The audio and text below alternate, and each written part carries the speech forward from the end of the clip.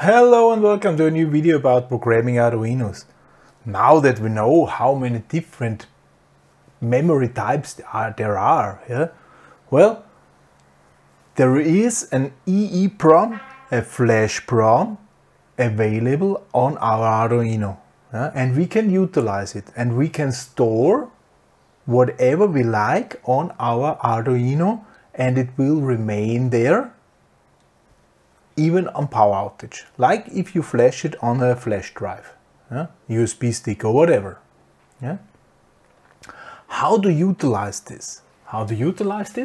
Well, there is a so-called library. Library is something where we can include code which is not our own. Okay, so to include a library, you have to write hashtag. First, we will save it under new name. Stairway EEPROM. Okay.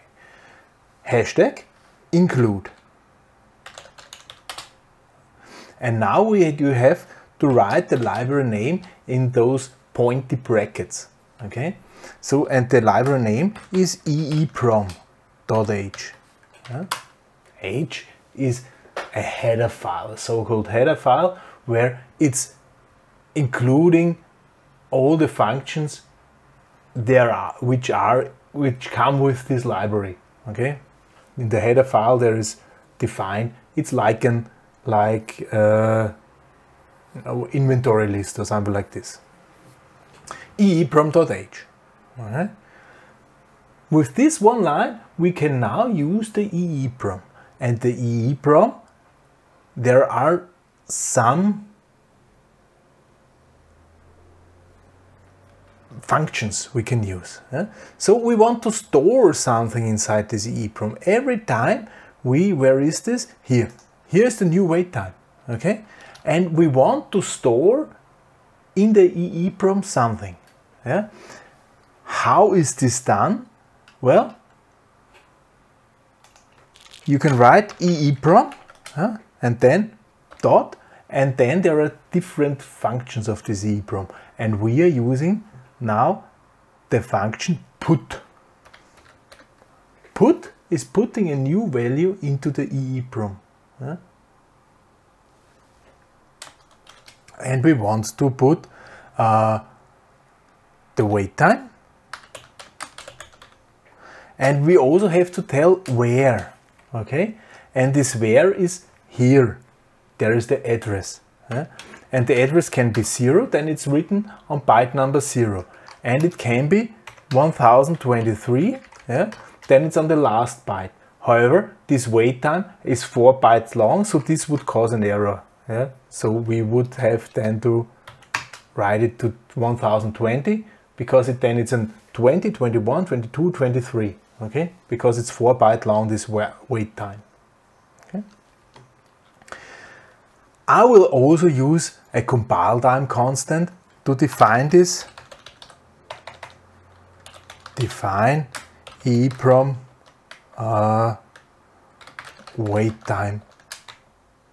I will skip for address wait time, and I will make it on byte number 0.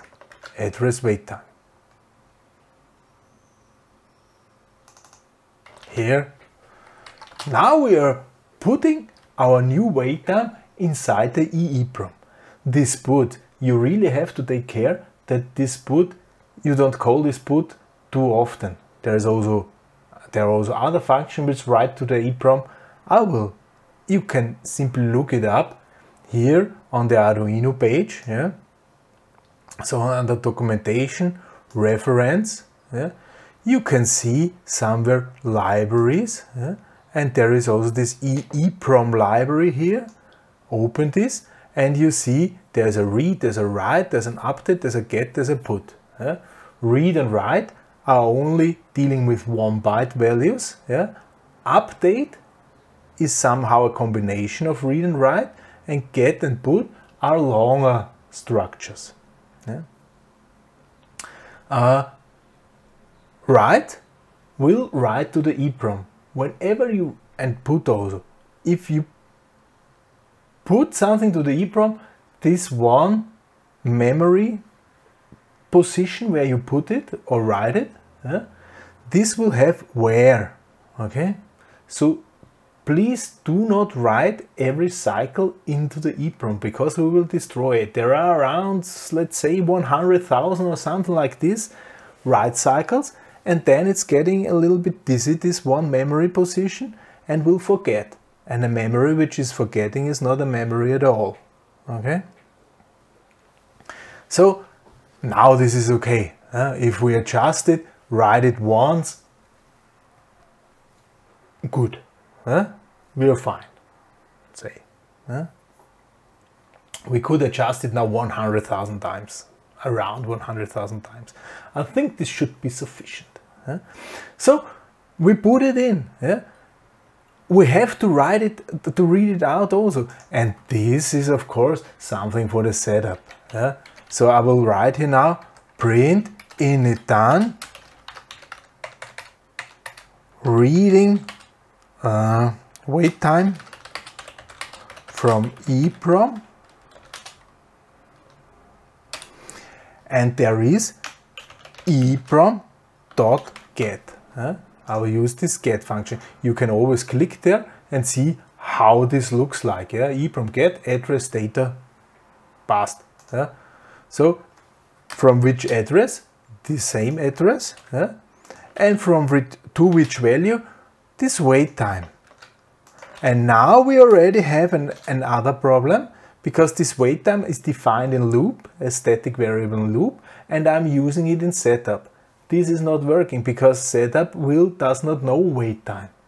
If I try to compile this now, it will lead into wait time was not declared in this scope. So I will have to make this wait time here to a so-called global variable. Then it's simply accessible from all functions below, because now it's defined here and this comes after. So wait time, I do not have to use the static here because it's a global variable, is once defined and will stay there. It is not ending until I press reset, okay. But then if it starts up, it will simply be there, okay. Okay, get wait time. So I will write this now, wait time, and print line milliseconds.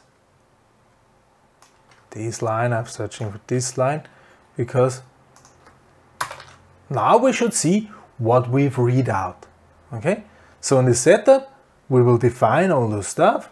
We will read from our address the wait time, and well, we will use it. Passed. And now I should be able to compile it.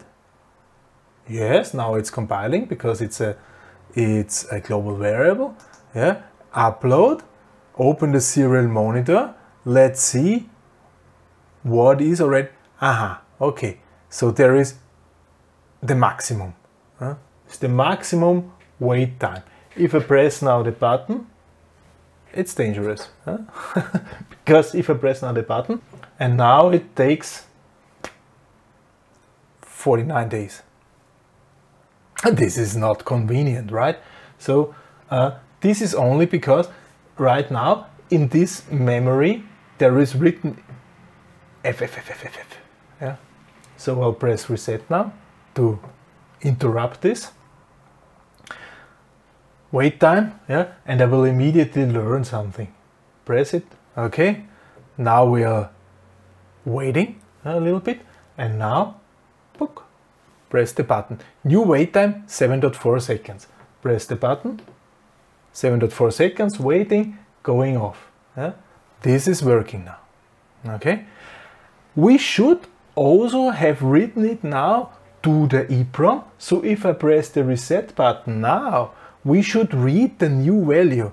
And you see, reading from EEPROM 4.7 seconds, pressing the button, 4.7 seconds waiting. Okay, now it's stored in our EEPROM. Yeah? Pressing the button, store another value. Yeah? Talk a little bit about something. How's the weather on your side? Here it's pretty nice. Thank you. Press the button. Now it's 13 seconds. Okay? Press the button. Waiting now 13 seconds. So this is working. And now if I press reset, even in the middle, yeah? Reading out 13.1 seconds. And even if I unplug it, yeah, this will stay stored. Yeah? If I replug it,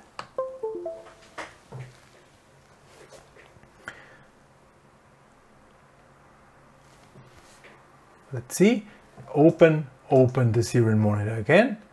In it, 13.1 seconds. Yeah? Press the button, waiting 13 seconds. This is how you can store something in the EEPROM, and this is how you should store adjustable values. Okay?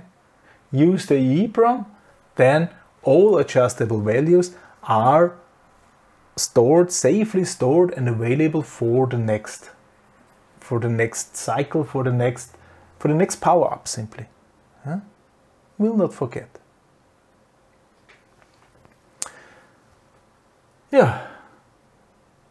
Next things we're going to talk about is analog things.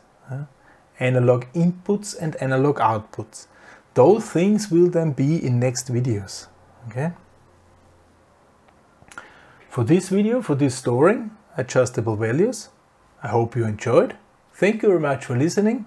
Goodbye.